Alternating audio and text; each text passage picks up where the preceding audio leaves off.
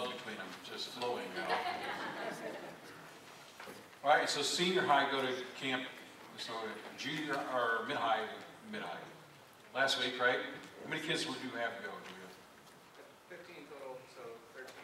15? Do they all make it back home, or did we Well, lose a few on the way? Was that your first time to Camp Bond? it was. How was it? It was good. Was it? All right. Did you swim in the creek? I played in the creek, but didn't swim in the creek. I played it. Okay. One time I've been there, they had kids coming out with leeches on them. That was years ago. I'm not swimming in that creek. I'm not going anywhere near that creek. Why? Yeah, why? Why don't you jump in a volcano? I don't know. Matthew chapter 5 is where we're at. I tried to find the picture, Robbie, of the costume night, and I couldn't. Where did you put that? I forget. I stayed in that thing. Was it a text message? It was in the comments. Okay, that's right. I didn't look that hard. The kids dressed up, and our youth pastor was right there in the middle of them. A very large bumblebee. So that's funny. All right, you enjoying the warm weather?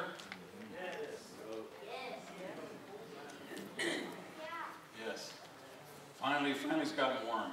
Officially, I don't know when summer starts. When does summer officially start? 21st of June? June, we still got time. The thing I like about that is the days are still getting longer. The days are still longer. And suddenly, you know, I guess it's pessimistic. After the 22nd, the days are getting shorter. You know, I hate that. You know, 4th of July kind of, for some reason, represents me the kind of the pinnacle of the summertime. And it's like, oh, it's downhill from there. And then school starts, so a celebration there. The parents are all for it. Oh, that's great. Well, it's not summer yet, but we're spending time in the mountains hearing the words of Jesus Christ. And as he challenged his followers. One of the most important messages that Jesus had to share was this extended passages, Matthew 5, 6, and 7, where Jesus is talking to his disciples. We understand that there was a crowd there, a large crowd there. But you get the idea that this was a challenge to his most intimate, personal friends. And Jesus has just declared to them, you are the salt of the earth. You are the light of the world. I don't know how they responded to that notion, but at some level it had to seem comical to think that these gentlemen, whatever ladies, there were ladies that followed, that were there for his teachings and so forth, we know that. But that was just a crazy notion. But yet,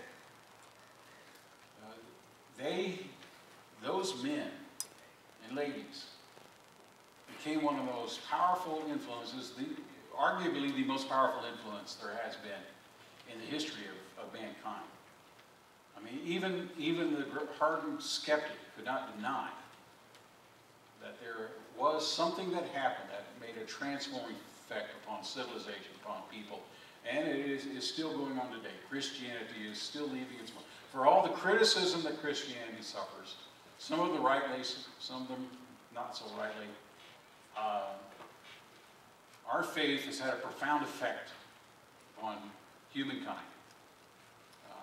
Being light and being salt. And those are challenging words.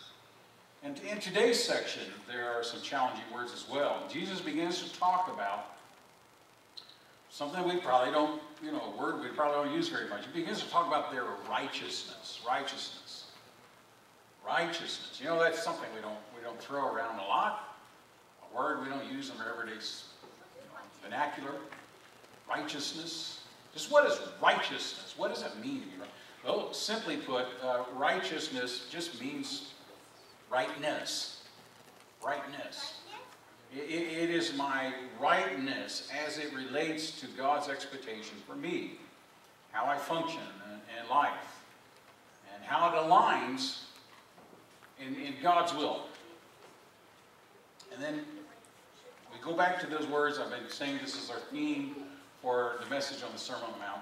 The challenge that Jesus had is, do not be like them. And over again, he's telling his disciples that you are to exceed, to go beyond, to go a different path, to swim upstream, whatever, spin you want to put on it. That their conduct, their life, their thoughts would go counter against the popular notions of society in their day and in our day. And I've suggested to you that it's countercultural. And if you are one of these people that takes pride to be an individualistic, your own man, your own woman, here are the words, the challenge for you in your personal counterculture movement. And so today, Jesus begins to kind of talk about very hand-on practical ways to express your countercultural righteousness. So let's just talk about countercultural righteousness. What is it? First off, we've already heard from the Beatitudes that this righteousness is something that I should hunger for. Matthew 5:6. Blessed are those who hunger and thirst for what? Righteousness, for they will be filled. They will be filled. I don't know if any of us have ever been truly, really hungry. I have kind of a habit. When I'm hungry, I eat. That's just sort of the way I live. And sometimes I eat too much. I'm working on that. God help me, He is. But same with being thirsty. I've never been truly hungry. I have fasted a day before, never longer than that. But to tell you the truth, I really don't truly know what it means to be hungry. A few years ago, went to Swaziland while our daughter and son-in-law were there, and we went out one day into the fields and went to homes of people who had victims suffering from AIDS. Swaziland is being decimated by AIDS, and we went to homes where people were very sick and very hungry and so forth. I remember that we packed a lunch, and it was chips, I think it was a peanut butter sandwich and a bottle of water. It was fine. I thought, lunch, supper, I'll be fine. I tell you, I was never more grateful for a meal than I had that day. When we came back from our house, mother and her adult son, they had very little. We gave them food and beans and lots of stuff. We gave them a bucket of stuff, every time we visited them. When I went back to the air-conditioned van, I sat down and had my peanut butter and chips and my bottle of water. I thanked God for that meal. Really, I wept. It was emotionally overcoming. Hunger to hunger for righteousness. You don't want to go to the grocery store hungry, do you? Everything looks good. Everything looks good. It ends up in your cart. But Jesus is saying that this rightness is something that I should hunger for. I would think about that. Hunger for it. My kind of rightness, he's saying, is something that I should long for, I should look for, I should seek after. That my life, if I was truly hungry, would my life be consumed with the idea of getting a meal? Blessed are those who hunger and thirst for righteousness. They're going to be filled. That's challenging. I don't know about you, but it challenges me. Two, here's another interesting point. Righteousness is something that I should be willing to suffer for. To suffer for. Suffer for. Going back to the Beatitudes again, Matthew chapter 5, verse 10. Blessed are those who are persecuted because of righteousness, for theirs is the kingdom of heaven. Blessed are you when people insult you and persecute you and falsely say all kinds of evil against you because of me, who are persecuted because of righteousness. Not only should I hunger for and thirst for this rightness, but it's something that is so valuable to me that I'm willing to suffer for it. And again, last Sunday, you remember the message. Salt can be biting. Light can be penetrating. The inclination is, the suggestion is that living with rightness with God can be biting and irritating to people. That's the point, is it not? Why? Because the Bible itself says people prefer to live in darkness. This is the verdict. John 3:19. Light has come into the world, but men love what? Darkness instead of light, because their deeds were evil. Everyone who does evil hates the light and will not come into the light for fear that his deeds will be exposed. You ever walked into a dark room, somebody's in there watching TV or something, they have all the lights down, you know, and their pupils are dilated, they're about that big, they're watching something, and you walk in and you flip on the switch, the light switch, because you can't see anything except, you know. And what do they start doing? They start shouting at you, turn off the light! Turn off the light! It's like you've done the worst evil. Ah! Turn off the light! That's a taste of how people respond to the penetrating light of God's righteousness in a dark world. Men love darkness instead of light because their deeds were evil. So in other words, if you want to live in this rightness with God, don't expect to be on anybody's top 10 favorite list, because you're living in a way that convicts people around you. Now, I'm not saying that you go out and be preachy. You know, that's my job, okay? Ha ha ha, that's funny. Thank you. But just living right will bring conviction. You know? Living right brings conviction. Young people, don't expect to be the person that's invited to all the parties if you're living a life that's in line with God's will. Because that doesn't fit. That brings light to darkness. And people don't like light, is what the Bible says. That's what the Bible says. But every now and then, when you're living in the light, you'll find somebody who's been wallowing around in the darkness for a long time who's tired of living that way. And they're drawn to the light. They're drawn to the light. The light of God's love. This is what we're talking about. It is something that I'm willing to suffer for. It's something that I'm willing to live a counter with culture. This righteousness with God.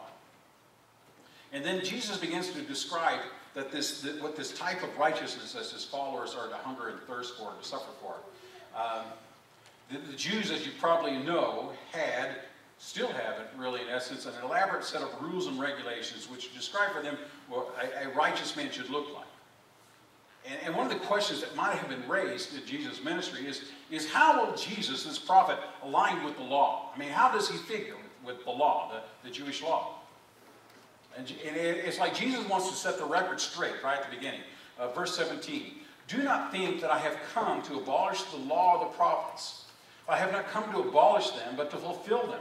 I tell you the truth, until heaven and earth disappear, not the smallest letter or the least stroke of a pen will by any means disappear from the law until everything is accomplished. That's pretty straightforward. That's pretty rigorous. Verse 19. Anyone who breaks one of the least of these commands and teaches others to do the same will be called least in the kingdom of heaven. Whoever practices and teaches these commands will be called great in the kingdom of heaven. Strong words. But what Jesus is wanting to be clear, that he would have nothing to do with the idea that his ministry would not support the Word of God. The old King James Version, I like how it says, not one jot or tittle shall no ways pass from the law. Not even one of the smallest letter or even the tiniest pen stroke was going to nigh against. So he's saying that you see the demands of God have not changed. And Jesus came to fulfill God's view of the law. And let us be clear, let us be straight, that Jesus completely obeyed every one of God's laws. Otherwise, it doesn't work, people. And you'll find well-meaning Christian dummies out there who will tell you that that's not necessary, but it is necessary. He fulfilled every prophecy. He fully obeyed every law. Amen? I mean, that's important, people, for us to appreciate it. He was the completion of God's plan for men and women to stand right before God. Jesus fulfilled the law. Every jot and every tittle. And then the next statement would have really troubled the listeners of Jesus' day. Verse 20, for I tell you that unless your righteousness surpasses that of the Pharisees and the teachers of the law, you certainly will not enter the kingdom of heaven. That had to shock them. Here were these common, everyday, simple folk who were certainly not at the level of righteousness that the Pharisees or the teachers of the law would be. How could my righteousness exceed those guys? The Pharisees were famous for their righteousness. The disciples must have wondered, how could they ever exceed the Pharisees' righteousness? And that was the only way to enter the kingdom of heaven. The Pharisees had calculated the law that it contained 248 commandments and 365 prohibitions. 248 commandments, 365 prohibitions. And they aspired to keep them all. I like how Paul said it, that he was a Pharisee of the Pharisees, you know. He was like faultless when it came to being a Pharisee. Then how could someone's righteousness actually exceed theirs? That would have been the question. But Jesus was talking about their righteousness. It was something that they put on display. And it was kind of like, it was an outer shell. But there was no real substance within. There needed to be something within going on with these people. And to go within was to exceed what the Pharisees and the teachers of the law were putting on display. So Jesus was saying that my righteousness is something that must come from within. Come within. It's not merely some kind of outward conformity set of rules. It begins from within. The scribes and the Pharisees, they studied the laws and they interpreted the laws. And in doing so, this is important, in doing so they were attempting to limit the scope of it so that they could be sure that they lived and practiced within the range of control. They had to define it so that they could be sure that they didn't step over that line. What they ended up doing, though, important point number 2, is the do's were more permissive and the don'ts were less demanding. Let me repeat that again so you just kind of let it soak in a little bit. The do's were more permissible and the don'ts were less demanding. And in many ways, that's kind of what we do. We talked about living life. Where is the line? You see, I want to know where the line is. This is what people say. Okay, can I go this far in my conduct so that I know that if I step over, I'll know it. In the meantime, I got all this room to work around in. I want to know where the line is. That's an exterior righteousness. But Jesus, over and over in the sermon, takes the law and applies it to the heart. What they're trying to do is so that by outward appearances, they fell within the Torah's commands, the outward appearance. And Jesus would say over and over again, you have heard that it was said, ... But I'm going to tell you something. I'm going to give you something that goes against the conventional wisdom of the day. Let me tell you what the real truth is. Then Jesus begins to, in his sermon, begin to work out some practical illustrations of what this inward righteousness should appear to look like that is coming within. And if the Sermon on the Mount is anything, if it's anything, it's very practical. And and it's hard in a message to be practical. Now, I can tell you this from 30 years of experience, that it's great to pontificate on all kinds of theological themes, but sometimes when you get down to the practical application of what we're talking about, it becomes a little more challenging. And Jesus is straightforward. And the first practical illustration that he deals with, life illustration he deals with, comes from the 6th commandment, verse 21. You have heard that it was said to people long ago, you have heard what is said, do not murder, and anyone who murders will be subject to judgment. But I tell you, anyone who is angry with his brother will be subject to judgment. Again, anyone who says to his brother, Raka, is answerable to the Sanhedrin. So, we all know that we should never murder, right? Amen? But what the Pharisees said, you could call your brother basically anything. But don't kill him. Okay? You see what you got there? I can walk around this area over here of name calling and hate and so forth, but once I get to the killing part, no, don't do that. You know, you call him Raka, you might be answerable to the Sanhedrin, but don't kill him. Call your brother anything you want, but just don't kill him. You see, the restricted to don't murder actually makes other areas more permissive. Call him anything. Don't kill him. So life illustration number 1 that we're talking about in Jesus' sermon is anger. We'll deal with lots of life illustrations as we go along. So according to the righteousness that comes from within, unkind words are murdered by the mouth. The unkind words. From within. Raka means empty. Means basically you're calling somebody empty-headed, bone-headed, numbskull, moron, noodle brain. I don't know. Take your pick. You know? But anyone who says, you fool, will be in danger of the fire of hell. You know, when I was growing up, my mom taught me, you never called anybody a fool. Did your mother ever do the same way? No? No? So that mom, you know, don't ever call anybody a fool. It comes from this. What is Jesus saying here? Well, obviously, he's taking this matter of the expression of anger very seriously.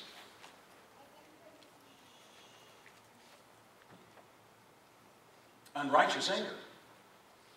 The unrighteous expression of anger should be avoided at all costs. You know, that probably hits somebody. You know, you got those people, you know, who are just the sweetest people you'd ever want to meet. You know, they would never say an unkind word. They have probably, the last unkind word they said in their life is when the doctor spanked their backside when they were born, probably. You know, they're just so sweet, they're oozing the sweetness. They're just those kind of people. But then you got some people like me who are driving around town. Some dummy turns in front of you or cuts you off or doesn't see the green light and you yell out, Raka!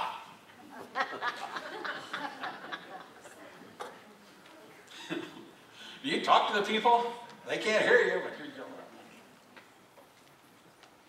The counterculture righteousness that Jesus tells me to hunger for is one that goes so deep within, that when it comes out during these encounters, what comes out is totally at odds with what popular culture would normally expect to come out. This is part of what it means to be the light of the world. A city set on a hill. It's different. It's sometimes uncomfortable, but it's right. And it comes from this welling within, this righteousness that's within. Jesus goes on with his practical instructions regarding dealing with your anger. And one deals with how you deal with your brother, one how you deal with an enemy. Therefore, if you are offering your brother at the altar and there remember that your brother has something against you, leave your gifts there in front of the altar. Go and be reconciled to your brother, then come and offer your gift. Verse 25. Settle matters quickly with your adversary who is taking you to court. Do it while you're still with him on the way. Or he may hand you over to the judge, and the judge may hand you over to the officer, and you will be thrown into prison. And I tell you, you will not get out until you have paid the last penny. Whole sermon there, isn't it? if you get anything out of these illustrations, is the necessity for immediate action, immediate and urgent action. Immediate and urgent action. So unrighteous anger requires attention and action. Jesus knew the volatile nature of anger. It's so volatile, it needs to be dealt with quickly. Deal with it quickly. And that takes a guidance from within. You see? Call my wife anything. Just don't kill her. You know? No. How far are you going? I didn't kill her. Good, you're fine.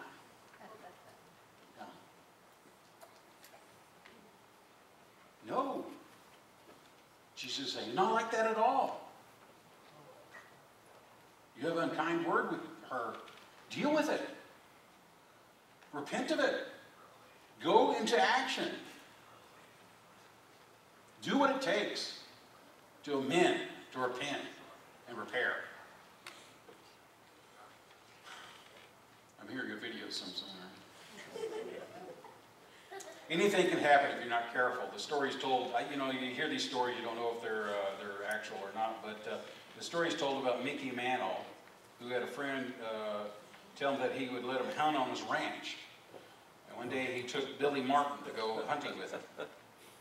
Billy stayed in the car while Mickey checked with his friend. And Mickey was given permission to hunt, but the rancher asked him to do a favor. His old mule was going blind, and he had become crippled. But the rancher didn't have the heart to put him out of his misery, so he asked Mantle if he would shoot his old mule as a favor. When Mickey came back to the car, he decided to play a trick on Billy, pretending to be angry. What's wrong? Billy asked. My friend told me no hunting. Mickey pounding his fish on the dashboard, pretending to be angry, and said, why, that guy's got me so mad, I'm going to the barn and shoot one of his mules.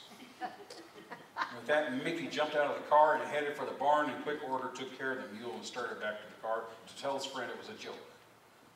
But at that moment, Mickey heard 2 shots fired and found Billy standing over 2 dead cows. What are you doing? Mantle asked. Martin answered, why, I saw how mad you were, so I wanted to let the guy know he couldn't fool with me either. Anger can get out of hand. Probably the most surprising advice of Jesus on that is about how you worship God. And when you remember something, you have something against somebody has something against you.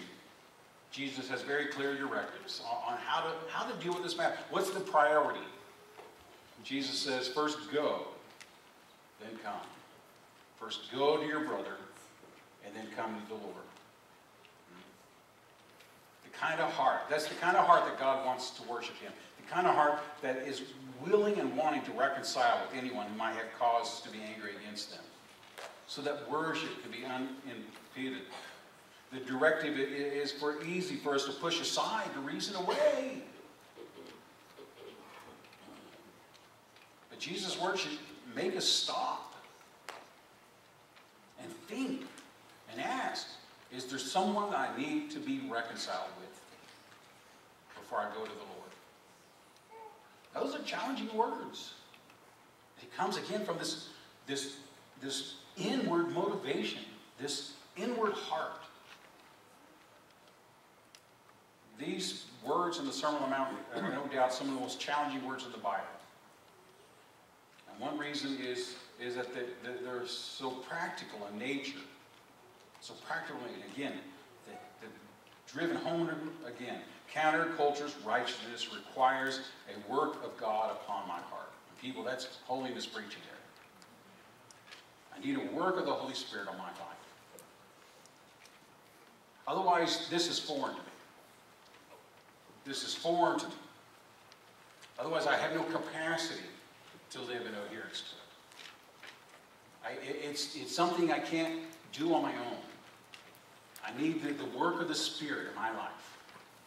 in order to align myself with the will of a holy God who is expecting from me the kind of action and reaction that he wants me to have, that he put forward in the Sermon on the Mount.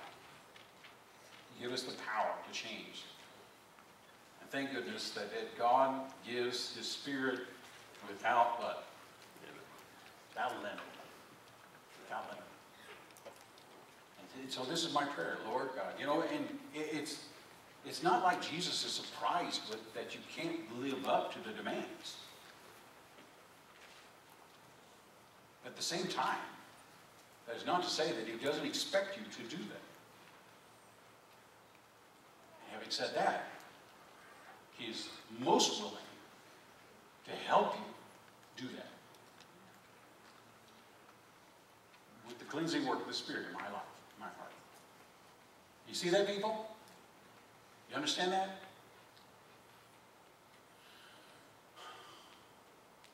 Yeah, Pastor, I got this problem with anger. Yeah, the Lord knows. You need help. The kind of help. You know, I've got this situation where I need to be reconciled. I don't have the courage. Yeah, the Lord knows. He wants to help. I don't know. What's the situation? Where are you going to put it? The message goes on and on and on and on, and we'll be delving with it this summer. What does this counterculture Christianity, the movement, look like? It comes from a heart that it's in line into God's Spirit in my life, leading me directly. Amen? Amen. Amen. Jesus, we are challenged by your words, Lord. I'm challenged by your words. Lord, give us your Spirit. Lord, as we sang earlier, the Holy Spirit is welcome here. Heavenly Father. Pastor Rachel illustrated so well how easy it is for words to spill out. One of those words might be raka, a fool, bonehead, I don't know. Once we squeeze them out, possible to put them back in. Help us to be people. Help us to be people who are in tune, or in line, or in step with your Holy Spirit work on our life. Do a work. Cleanse us from sins, Lord God. Heal us, anoint us, fill us with your Spirit. And help us to be the kind of people who are enabled to live in right step with you as you would help us to be.